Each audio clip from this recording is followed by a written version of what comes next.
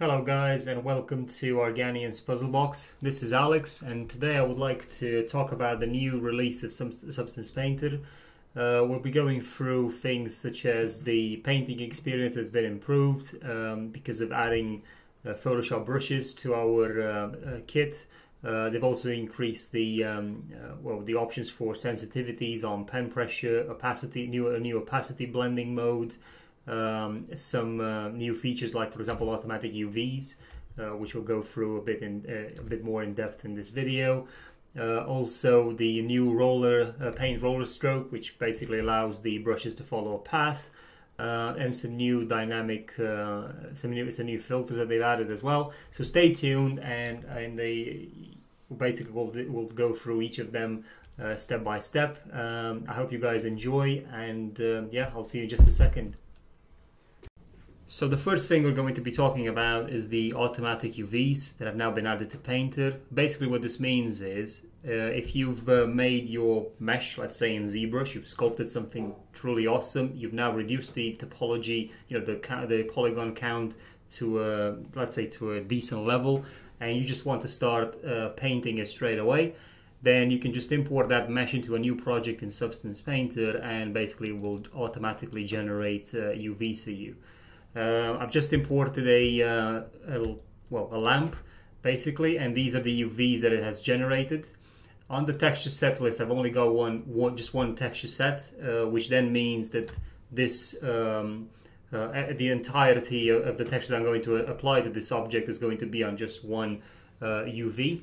Now, there are some things to take into consideration about this automatic process.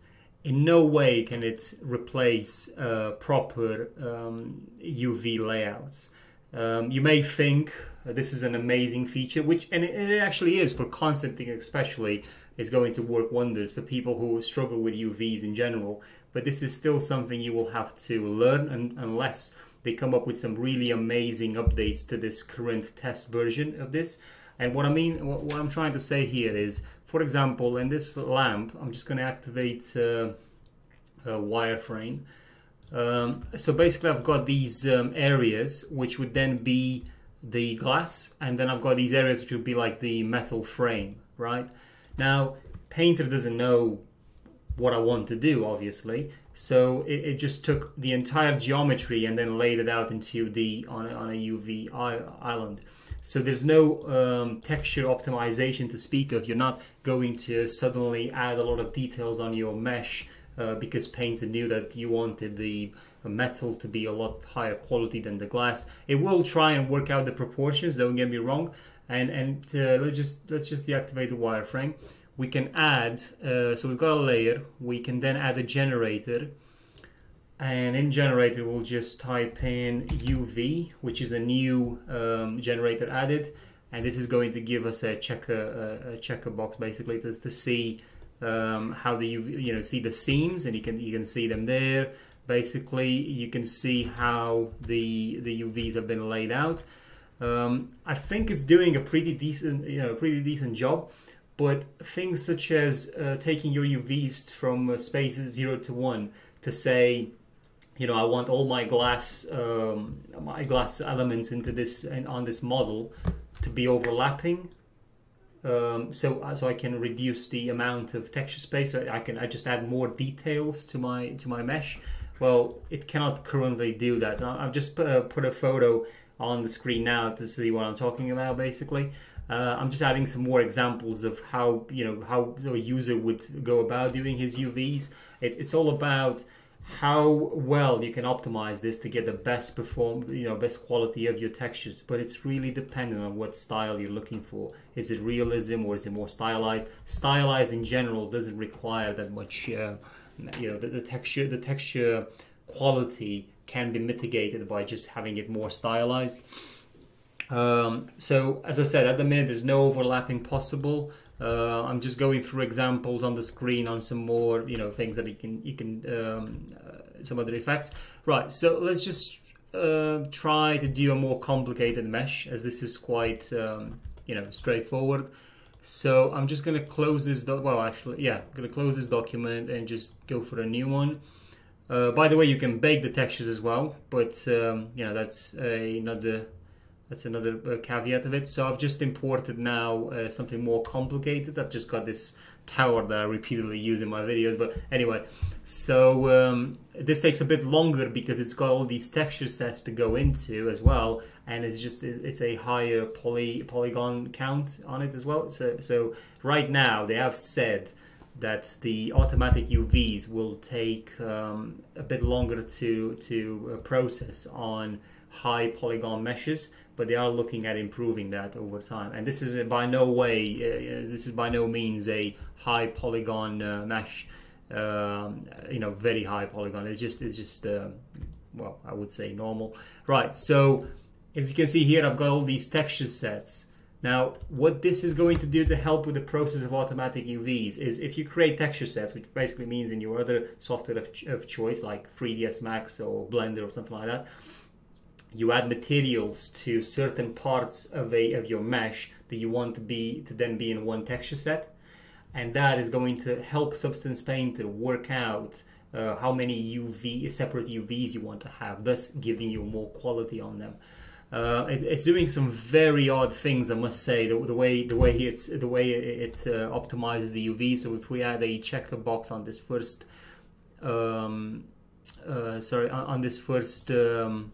mesh, as you can see how the seams have been created.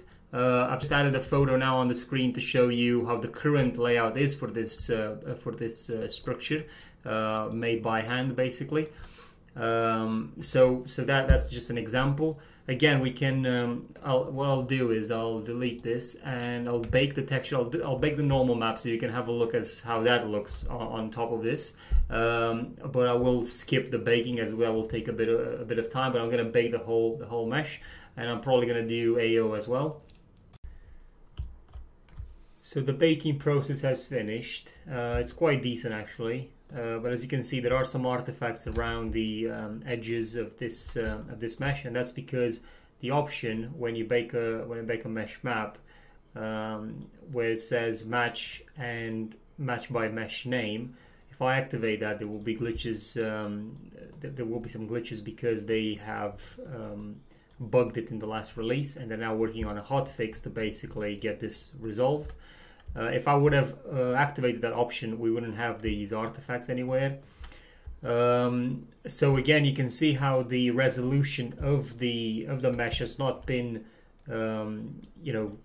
optimized, because the automatic UV layout that the Substance Painter is creating is not really looking at separating the mesh into multiple UV islands. Now I do have quite a few texture sets in here, which then basically means that I'm going to get more resolution on every part of the entire mesh, but it's in no way, as I said, optimized. Now some other things to take into account. I've just put on the screen some known issues that they've got in this new release. So you guys can have a look on that. You can go on their website and look into the magazine and find some more information. Other things to take note of is that they really need to improve how the UVs are being generated. Rather than happening when you import the mesh, I think it would be a better idea to be able to do that.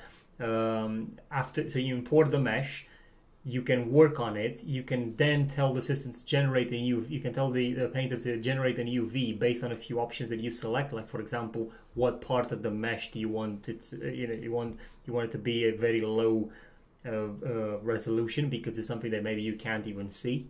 So there's no point in actually having that occupying your texture space. It would also be helpful if you can import a mesh that already has an UV, and you can select at the beginning to basically not read its UV, and instead you will generate a new one in Painter. But enough about the UVs. The next feature is the brushes. Photoshop brushes. You can now import Photoshop brushes. I've actually got a few in here, mainly the Kyle brushes that come now with Painter. They do have the name Kyle in front of them, which is making it a bit difficult to actually see what these brushes do. So you kind of have to hover over them and read the text. So for example, this is a dragon scale brush. I'm just gonna make that a bit smaller.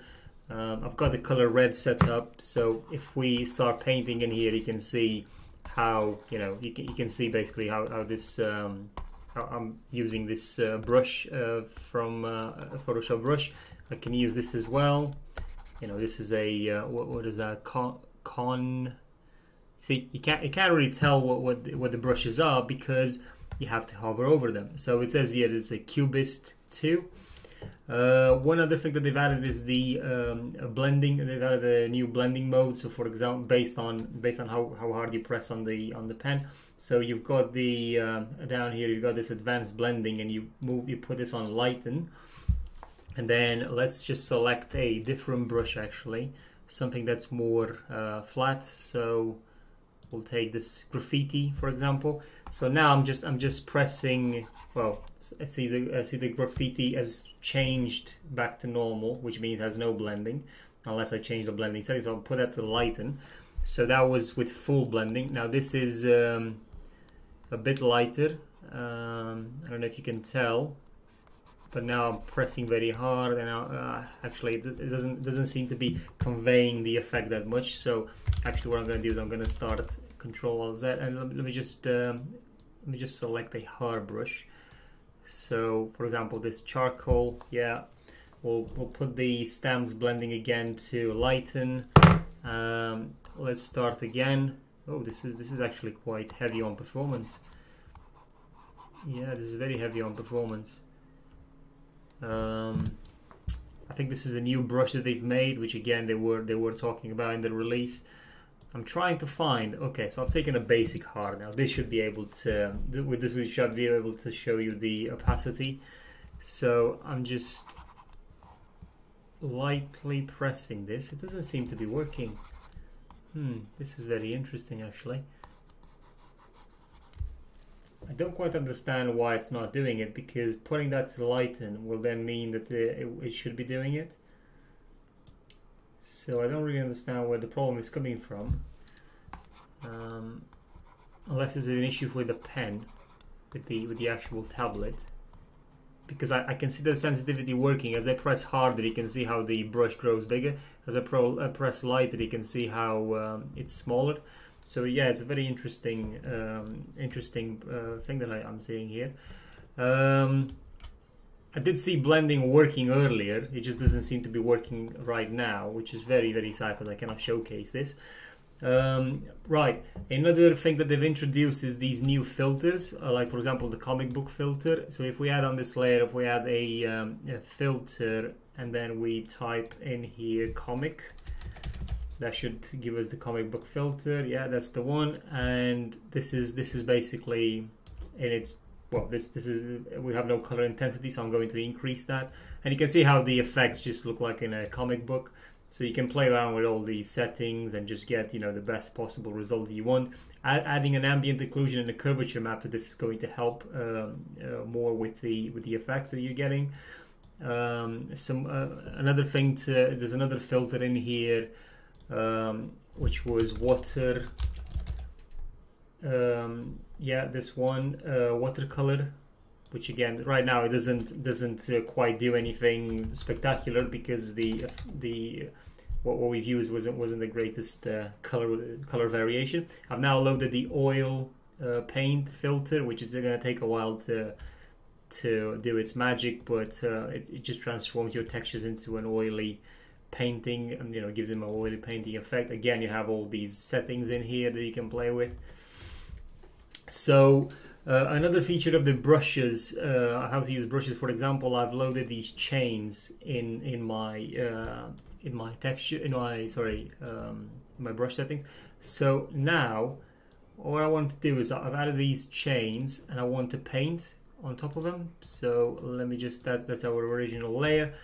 So now with the chains activated and with the option to follow path on, you can see that when I paint, oh sorry, it didn't load the chains.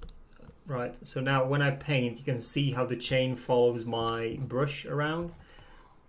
Yeah. If I deselect the follow path, then there will always be, you know, I have to change the angle of the chain.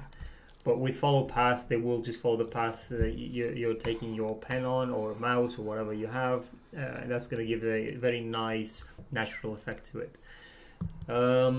I think these are the main points to cover in this release. They're working on painting over multiple UVs, which they've been working on for years, but I think this time around they might be serious on releasing it. They have released a beta version for 500 people, the first 500 to subscribe to it. I subscribed to it, but unfortunately I didn't get it yet. We'll definitely cover that when it comes out. Anyway, if you guys have any questions, just go in the comment sections below. Ask whatever questions you've got. If I have the answers, I will let you guys know. I hope you enjoyed the video. Please like and subscribe if you did. I'm going to release some quick tips videos for Zbrush, 3ds Max, Substance Painter, and Alchemist in the near future. So stay tuned for that. If there's anything in here that you think I should have covered and I haven't, please let me know, and I will make sure in the next video I do just that. So thank you guys for watching, and have a good day.